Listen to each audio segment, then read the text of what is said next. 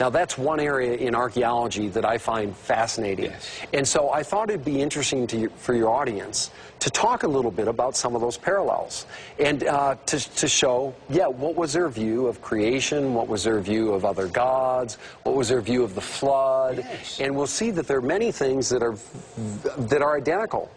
And then we have to step back and ask the question, how in the world do we explain these similarities?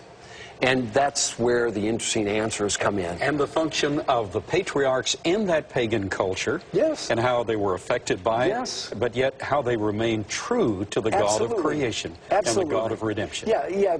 Abraham was in no way, Abram was in no way sheltered from the pagan world that he lived in. His father, the scriptures say, was an idolater. Certainly. And so he lived in a world that was just completely controlled by the pagan culture.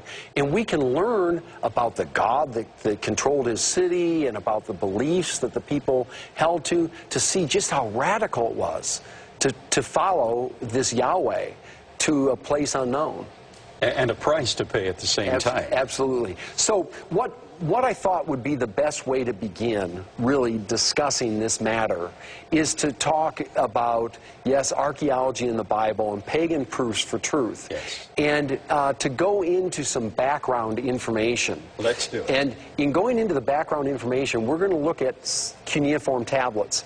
And these are these tablets. The cuneiform is a script again. It was written with a wedge-shaped reed, and it was imprinted or impressed on a wet piece of clay. We know more about a day in the life of the patriarch Abraham than we do about a day in the life of Abraham Lincoln, just because of the sources that survive. Yes. So it's remarkable because we have these clay sources, just so how much is out there. Over 500,000 tablets, I think I mentioned earlier, yes. have survived, and we'll see that that's only a small portion of what's been excavated.